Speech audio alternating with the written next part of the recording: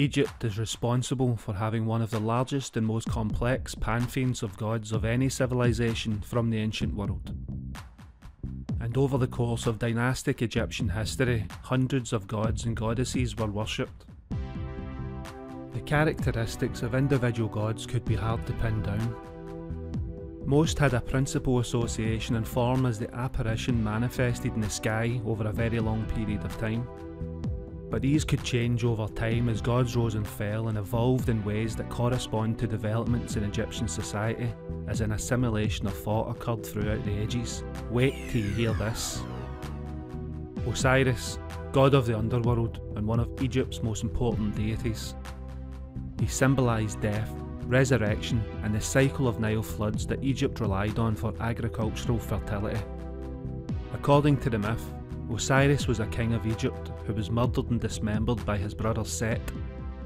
His wife, Isis, reassembled his body and resurrected him, allowing him to conceive a son, the god Horus.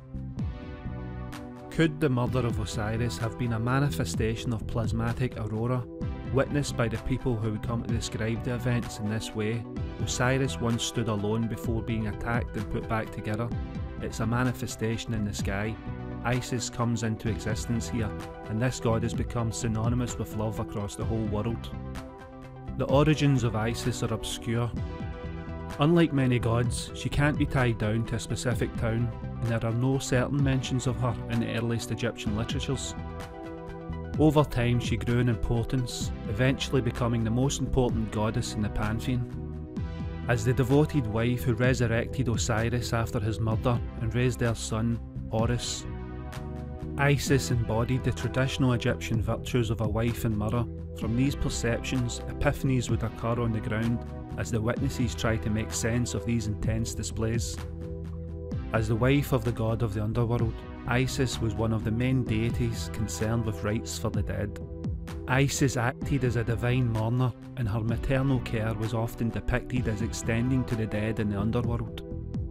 Isis was one of the last of the gods and goddesses from dynastic Egyptian times to still be worshipped into the Greco-Roman era.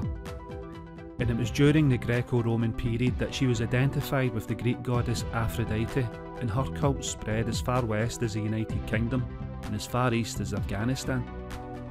It is also widely believed that depictions of Isis with the infant Horus influenced the Christian imagery of Mary with the infant Jesus. Depicted as a long-sighted high-flying falcon, Horus was a sky god associated with war and hunting. He was also the embodiment of the divine kingship, and in some eras, the reigning king was also considered to be a manifestation of Horus. According to the Osiris myth, Horus was the son of Isis and Osiris, magically conceived after the murder of Osiris by his brother Set. Horus was raised to avenge his father's murder. One famous tradition holds that Horus lost his eye in a fight with Set, but his eye was magically healed by the god Thot.